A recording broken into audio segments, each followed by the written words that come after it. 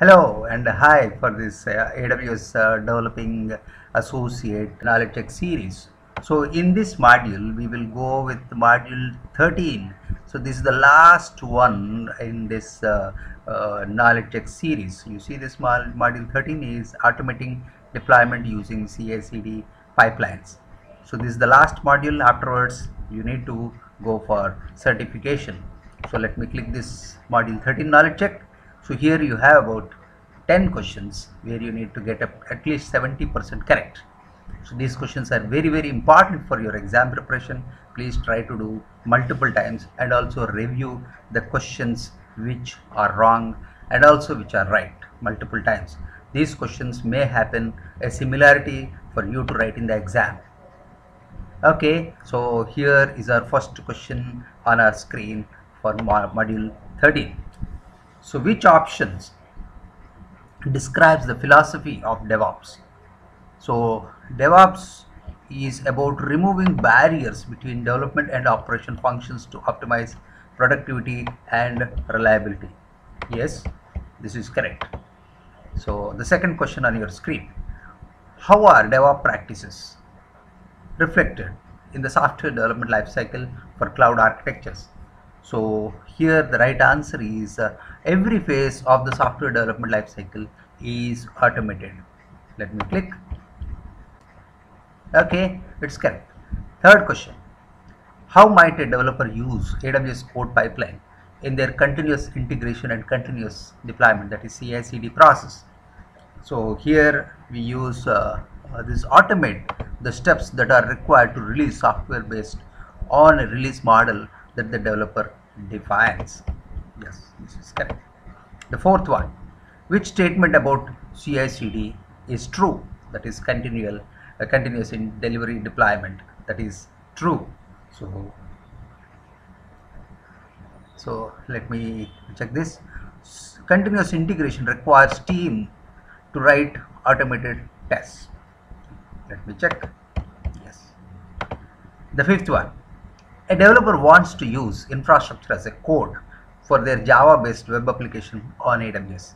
Which task might be part of their work? So create an AWS CF, that is Cloud Formation template, with a resource section that defines the AWS resource for their application.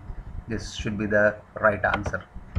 Okay, the sixth question on your screen: a developer wants to use a single AWS Cloud Formation template for both the test and production environments.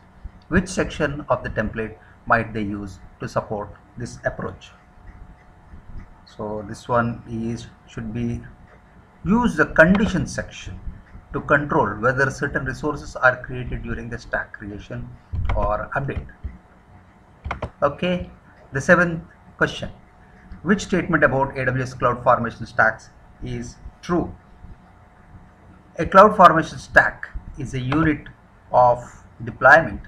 That should be the right answer. Yeah. The eighth one: a developer is building their first serverless application on AWS. What must they think about differently with respect to deploying the application?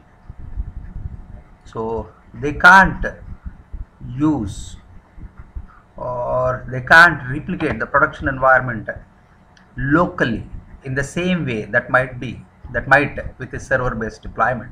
Yes, absolutely. Okay, the ninth question: how does an AWS serverless application model, AWS SAM, template differ from an AWS Cloud Formation template? The globals section is found only in AWS SAM. You don't see in Cloud Formation. Okay. The 10th one: the following lines are in the resources section of AWS serverless application model SAM template. What would these lines create? So this is orders, AWS serverless. It is a simple table. It reflects to something on DynamoDB. So an Amazon DynamoDB table that is called as orders. Let me click this. Yes, this is correct. And this is completion of module 13. Yes, you have the score of 100%. Congratulations. And this is the last module of the developer series. please prepare your questions for the exam very well. These questions are more or less similar for your exam preparation. Thank you very much and bye.